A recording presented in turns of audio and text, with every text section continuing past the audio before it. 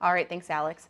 Duluth Police Department responded to 2 reports of shots fired on Saturday night and in the early morning hours on Sunday. The first incident occurred at 8:15 p.m. on Saturday between the 2400 block and 2600 block of West 1st Street. Officers were called to the scene with reports of multiple shots fired. Upon getting to the scene, officers learned that the shooting was between 2 moving vehicles, and they were able to find evidence at the scene that was consistent with that report. Now, suspects have not been located and no injuries have been reported.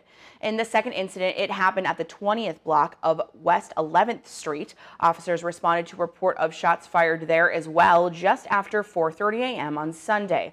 Now, when officers arrived on the scene, they learned that there were sounds of multiple shots fired before several vehicles fled the scene. Evidence was also found at that scene as well that was consistent with that report. The area was canvassed and no suspects have been located. No injuries have been reported in relation to this incident. Meanwhile, Duluth Police Chief Mike Tuscan responded to these incidences on his Facebook page on Sunday. He said that this was the 5th shots fired incident just this week and the 8th incident in the month of August.